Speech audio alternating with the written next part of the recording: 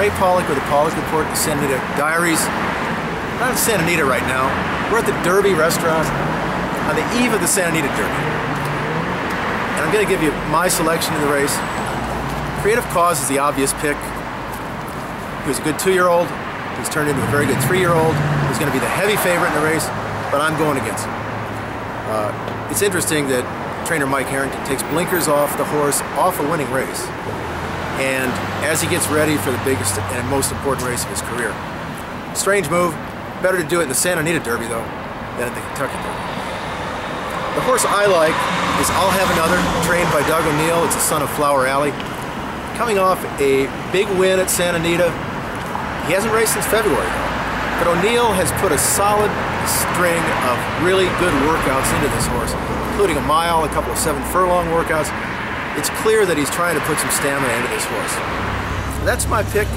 Let's listen to what some of the other people have to say about this year's Santa Anita Derby. I like Creative Cause. He fits all the profiles that I used to look for, and my Santa Anita Derby wins and Kentucky Derby wins, and the reason for that is he's tactical.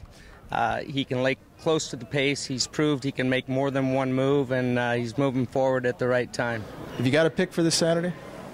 I don't like betting favorites, but I have a really tough time going against Creative Cause. I do. I like Creative Cause. You know, I think that we haven't seen the true Creative Cause just yet. My pick for the Santa Anita Derby is going to be Creative Cause. I know he's the favorite, and I just think he's a solid 6-5 shot in the race. He's done everything right as a 2-year-old, progressing into his 3-year-old year.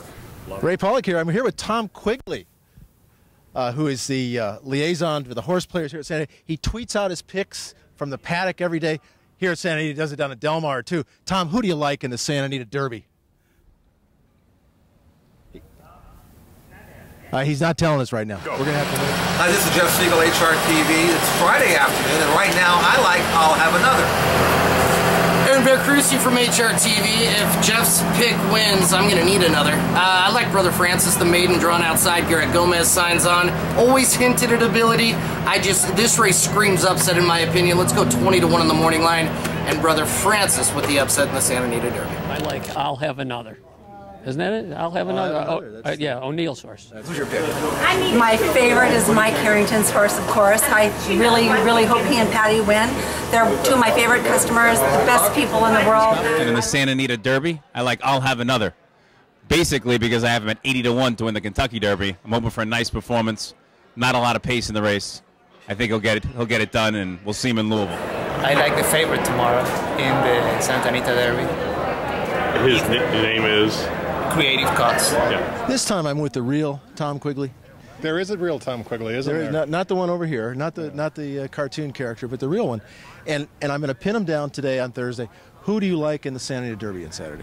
You know, Creative Cause certainly is the horse to beat, but I think from a gambling standpoint, you have to try and beat him. He draws the rail, he's 6-5, which is an underlay, and he's taken blinkers off, which is kind of an uncharacteristic move in such a big race. So I haven't looked at the race closely yet, Ray, but I'm looking to try and beat him because I think he's what truly can be described as an underlay in the race.